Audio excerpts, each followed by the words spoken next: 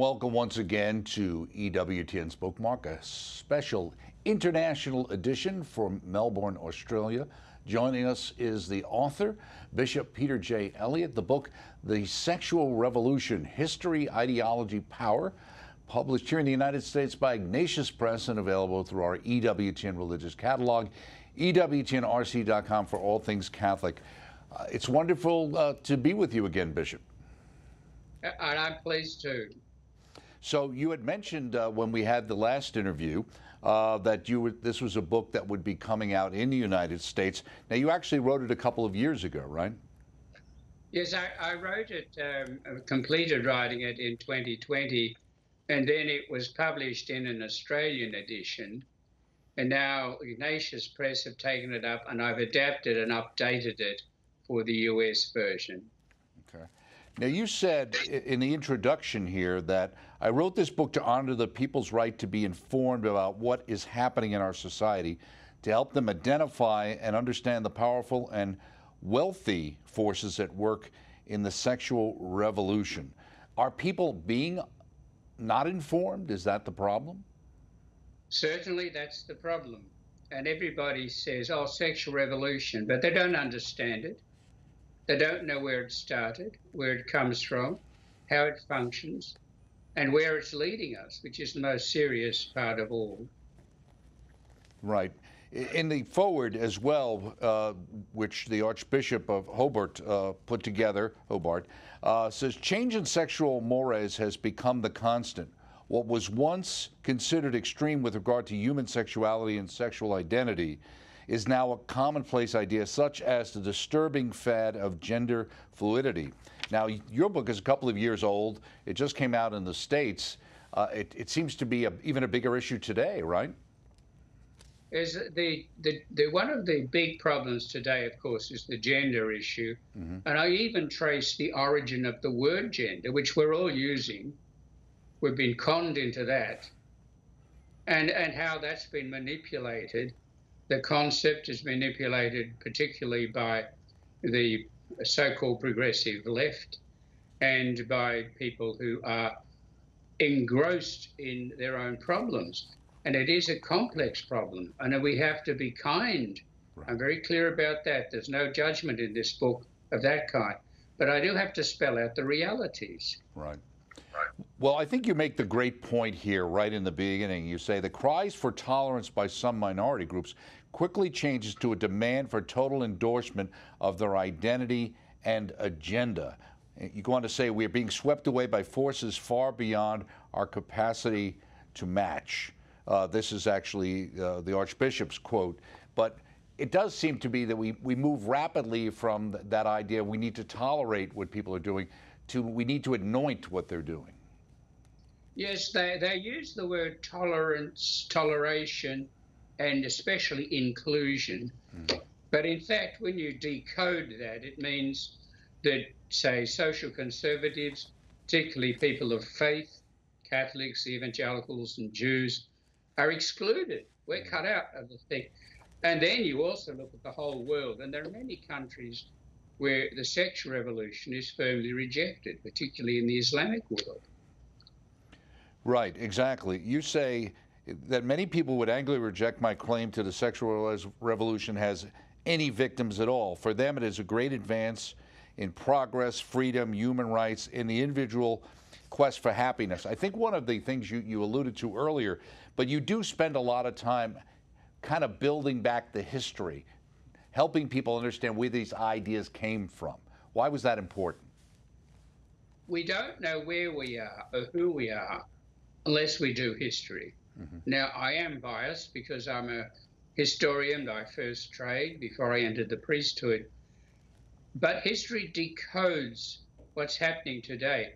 Now, the sexual revolution, roughly, and you can't be dogmatic about this, goes back at least 300 or 400 years, mm-hmm. particularly in the cradle of it, which is Europe.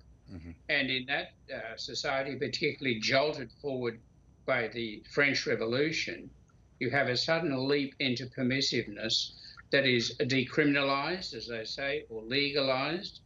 And that's really where the trigger begins, and that spreads politically, socially, and then through the work and thinking and campaigning of key human beings.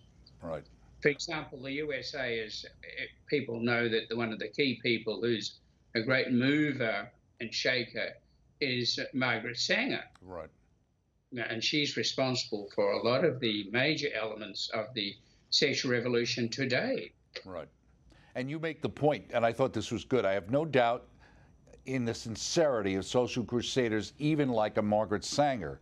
But you go on to point out sincerity is not enough. The misuse of religion demonstrates that principle. Not our good intentions, they are not enough.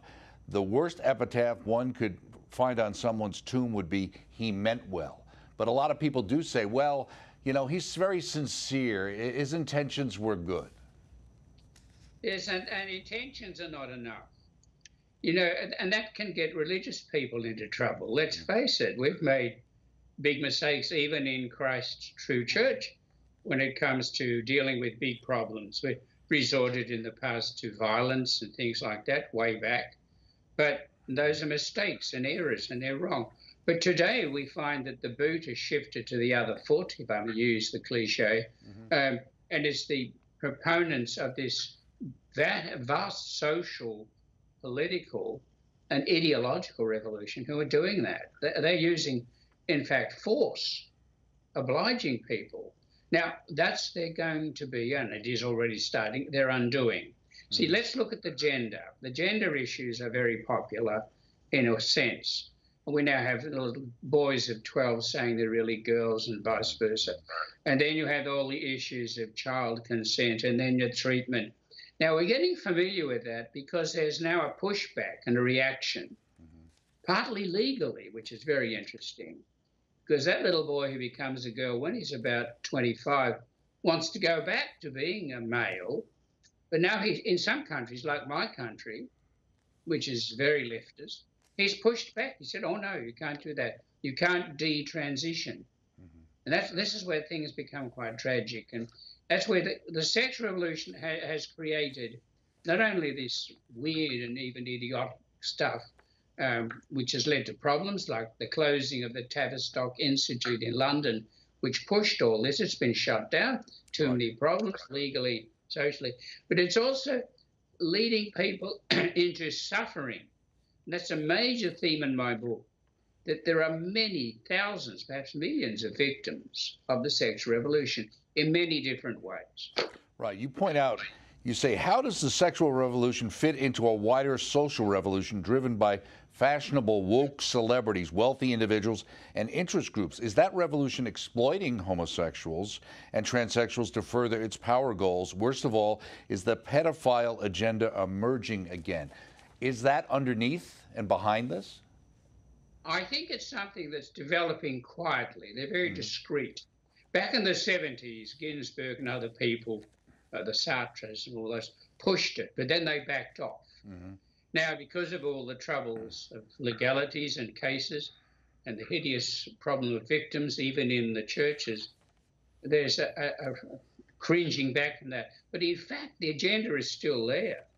And they now use nice language. You know, you have this LGBTIQ spectrum.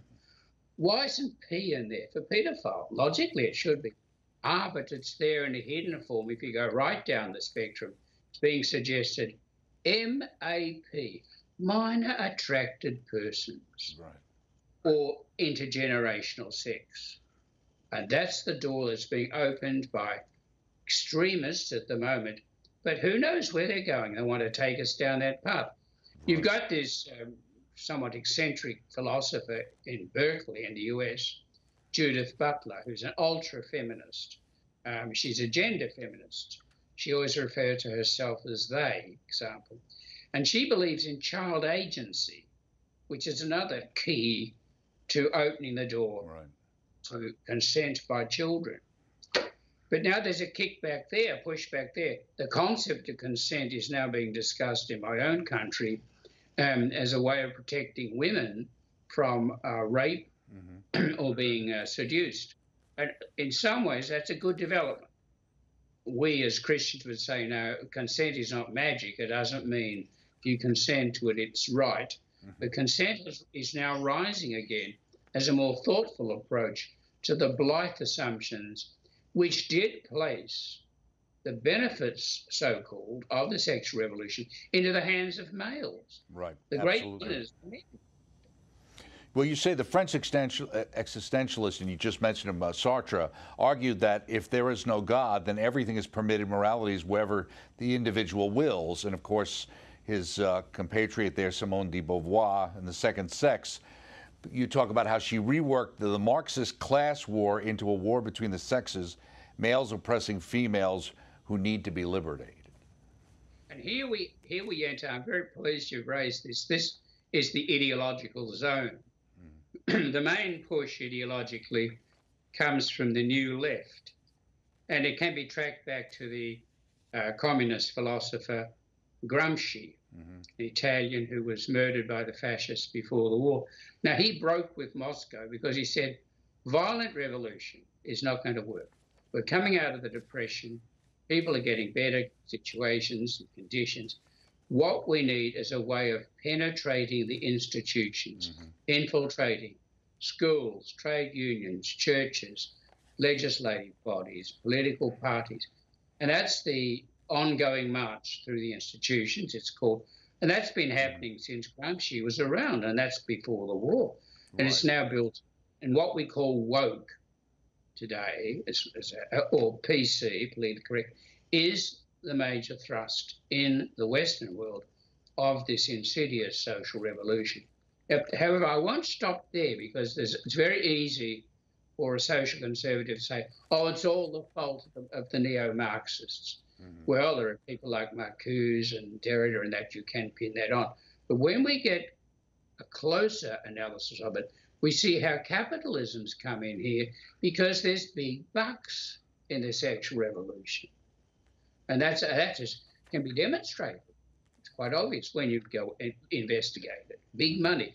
So you have the convergence of a neo-socialism and capitalism, which is a little echo of China.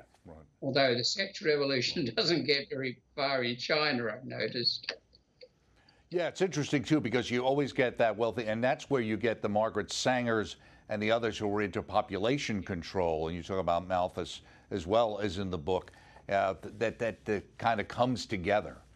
And you say here about the idea on shaky foundations in Chapter 3, the rejection of God, a radical change in understanding nature in human persons, and separating human sexuality from fertility, which falls right into that as well, population control. Those are the three main factors that propel the revolution.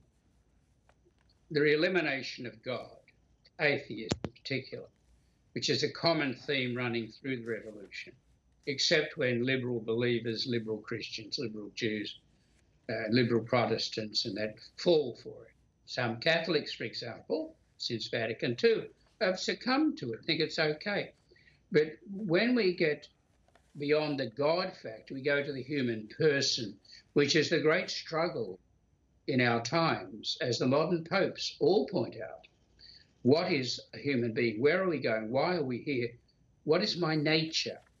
But once you embrace the views of the sexual revolution ideologues, we're anything we like to be. I can choose to be a teapot. I can choose to be a dog, a cat, but particularly I can choose to be a different gender, which is the code word of sex. Then you get to that third area. What made the revolution possible? Two key factors, abortion and contraception. Contraception, especially since 1959 with the contraceptive pill, and abortion, which is being pushed all around the world. And I live in a country where some of our sovereign states have the most permissive abortion laws in the world. Right. That's how bad it is. Now, you talk about even the idea of pornography and the pervasiveness of that. And to jump ahead into the discussion kind of this postmodernism that we're experiencing, and to Foucault and the idea, I am what I think I am, or I am what I feel I am, right? And that's the identity. If you decode this a question, demand for identity, that's what it is. I am what I think I am. And so if you start following that logically, we'd have to be treating people seriously who think they're Napoleon or Queen Elizabeth I. And we have to be kind to people with those delusions and care for them. That's the pastoral challenge at all levels. But you don't take that seriously or rationally. But reason has been thrown out the door too. There's no rationality here. That's well, one of the things that struck me too is you talk about in the postmodernism the idea it's like two ends of the spectrum. One end of the spectrum is total autonomy. I'm an individual. I can do and be whatever I want to be. But yet there's this kind of collective pressure to conform to certain mores that the postmodernists have now come up with. Yeah, and that's the paradox of, for example, the movements on the political left, that there's all this autonomy, which links up with ultra-liberalism, strangely enough. But when you put it together, you have the herd mentality setting in, conformism to permissiveness, which is the massive problem in your nation and my nation, and in fact all the so-called developed nations of the world today. The herd mentality marries autonomy, and they work together, which is another paradox. Right. But it's disastrous when you think of it. Absolutely. You talk about the targets for that exists in culture to change the culture. The hits go against the family, the educational institutions, and religion. And of course, John Dewey believed the way to change a society wasn't through politics, it was through education. And we've seen a lot of where these ideas, show up all of a sudden and are popularized, are really coming out of the educational systems. The educational system is one of the key areas. And that's why it is extremely worrying when the schools are penetrated by these ideologies. And even, I must regret to say, in my own city, a prominent Catholic high school has succumbed to it, because one of the teachers now comes to school wearing a dress, and he's a man. And they're trying in the name of tolerance to tell the boys this man must be tolerated, but then it topples over into approval. And that's why the Catholic dicastery for education in the Vatican has issued pastoral guidelines to help parents with the problem of children who think they're the opposite sex work through that, and also tell the schools clearly, look after everyone, look after particular cases, but don't condone it. It is not Catholic teaching. All the modern popes have been clear about that. Right. Francis, Benedict, John Paul II. And the Catechism is crystal clear about sexual identity. Right, absolutely. And you mentioned it earlier, chapter 7, you talk about a harvest of suffering, and you were talking about that's what your concern is, all the people who've had to suffer. What is part of the harvest of suffering in your mind? The harvest of suffering is the breakup of the family, obviously, the destruction of the life of a child who becomes an adolescent and secretly associates with people of low morality, behind parents' backs. And these are the things that are impacting on the family. But above all, the easy access now to pornography. You can pick up your phone and get it. Right. You can get it by accident. And the internet, you can get it. It's always, and there's big money in that. Don't tell us the criminal element's not still there. It is.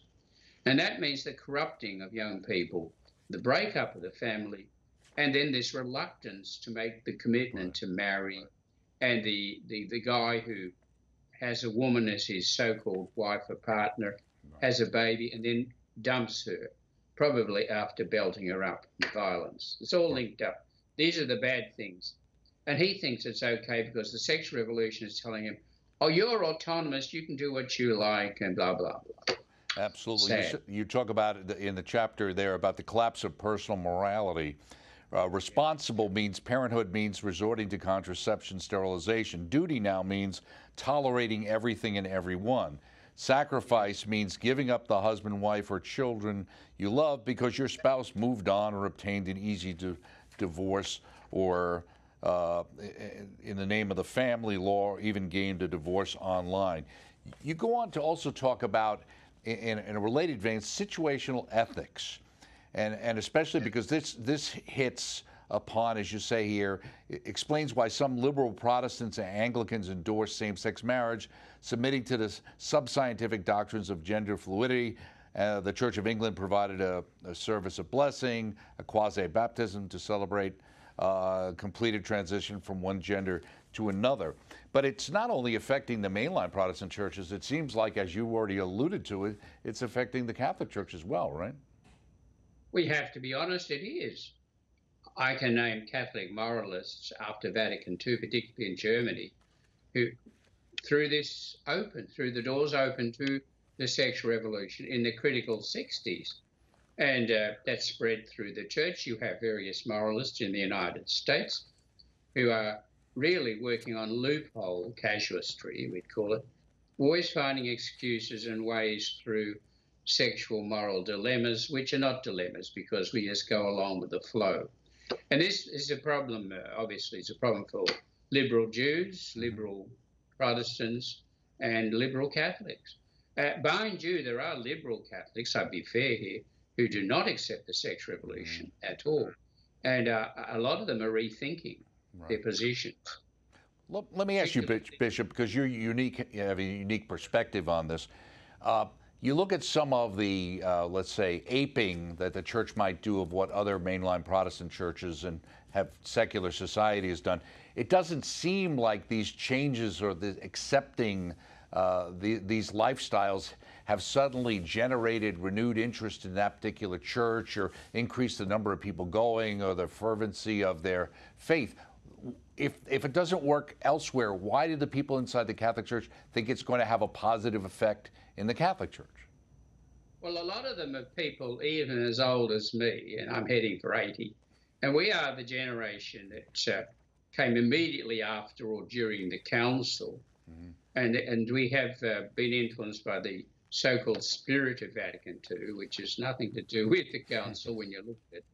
And therefore, these ideas are regarded as fresh and positive and forward-looking, and they're not. They're out of date. Because if you look at the practice rate of Catholics, which has dropped in so many countries, not all countries, you found that the people who are practicing are conservative or traditionalist Catholics. And that's one of the big argument areas about the traditional Latin Mass. Why are there so many young families going down to the parish at St. John Newman, next to where I live, which is the Latin Mass parish in Melbourne, set aside for that? Why so many young families there on Sunday? The same goes if you go into the Protestant communities. Why the evangelicals and Pentecostals booming, and the liberal parishes or communities are shriveling? Right. And that's religious sociologists are coming to grips with that now. I hope so. Right. You have near the end of the book, Chapter 8, Strategies to Bring Down the Revolution, and you talked about some signs of hope. In our last 2 minutes, do you want to give us some hope? Yes, I would say the signs of hope are that the family is mobilizing slowly to meet the challenge and working out ways of coping within your home. That's the real battleground, is the family. There's the Benedict option, and that means locking the doors, putting up the portcullis. That has a function. You've got to keep evil things out of your house, particularly with children. And at the same time, however, we're called to be the salt and the leaven in society. So if there's a move in your neighborhood to open a sex shop round the corner, you get into the community group and push with it to block that. And you can often do that. And also we see the signs of hope with the pushback against abortion, which I think is a welcome trend in your own country. Right. Are you seeing, because we are seeing, and you alluded to it earlier in a sense, with some of the transitional things and the higher suicide rate and depression and people wanting to, if they could, go back to what they were before. Are you seeing that in Australia as well? Yes, we are, and we've always had the tragedy that so many transsexuals become suicidal, and that has to be researched. I don't know whether the research has been done. Some areas, perhaps. The standard answer that's given: oh, people commit suicide in these communities because everybody persecutes them and picks on them. I don't think that's true because there's not massive persecution or even prejudice against transsexuals. And the adult transsexual who made a transition as an adult, you have to respect that person, even if you strongly disagree. They're not being picked on. But this is another game that the PC woke people play. First of all, oh, I'm so offended. And then, I'm a victim. How can you do this to me? I'm suffering. It's your fault. And it's not. Right. But that's to get the sympathy.